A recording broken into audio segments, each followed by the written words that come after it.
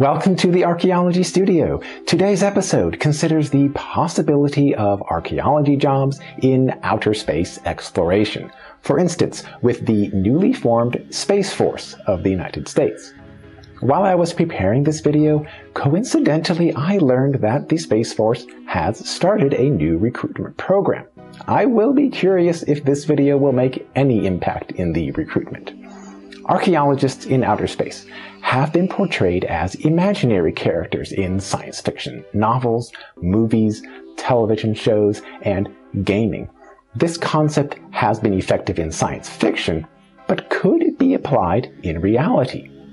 The core idea here is that archaeologists can investigate the faint surviving clues and traces about what people did in the ancient past.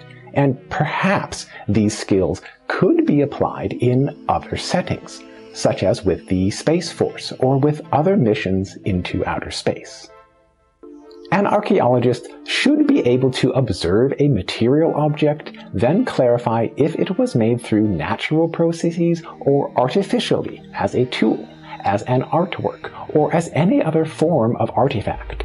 Similarly, an archaeologist should be able to observe a landscape and ascertain if the features in the landscape were made naturally or artificially as farmlands, irrigation systems, villages, mining operations, or other constructions.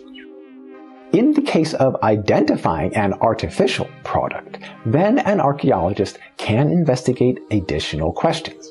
What was the purpose of this product? Was it part of a pattern of behavior? What was the time period of origin? What else can be ascertained about the original context? These basic procedures should be standard routines for any archaeologist. But could these skills be applied outside our world, such as in space exploration? One of the strengths of archaeology involves making physical observations of real materials, knowing that these same laws of physics consistently have operated throughout the world and throughout all time periods. The same principles that allow an archaeologist to distinguish between a natural stone and a deliberate stone tool can be applied throughout the archaeological record, regardless of the place or the time period. By extension, an archaeologist should be able to make these same kinds of observations even in outer space. The laws of physics still apply, although the archaeologist would need to be aware of the differences in the gravitational force, atmosphere, and other factors.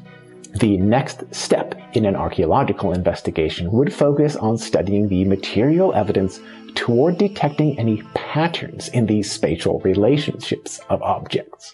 Do certain items tend to be found together, or do they occur only in isolation from one another? When multiple items are found, then are they positioned in some kind of order?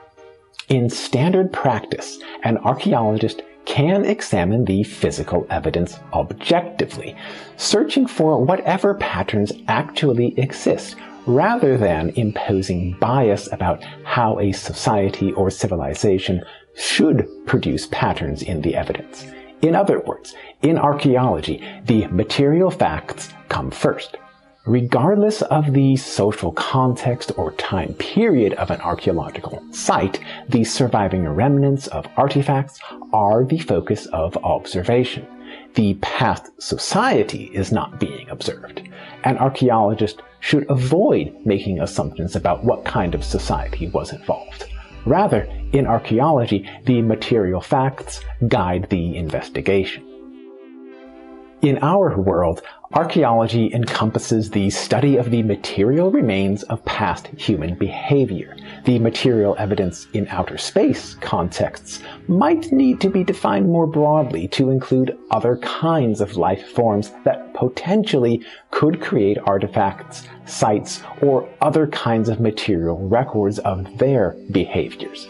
In this respect, the strength of archaeology involves the focus in the objective material evidence that can be interpreted equally in any place or time period. In an outer space setting, an archaeologist mostly would concentrate on making basic observations about whether or not something was made naturally or artificially.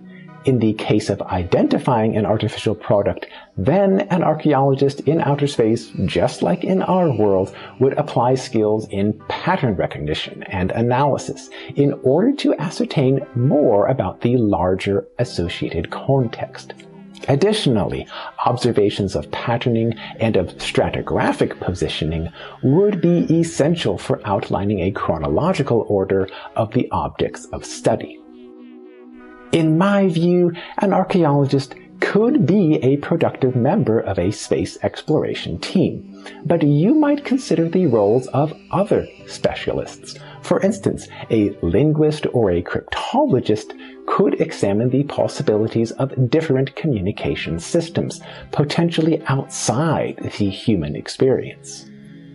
What are your thoughts about what an archaeologist could contribute in outer space exploration, or specifically in the Space Force? What kinds of missions might be involved? What kinds of situations might arise?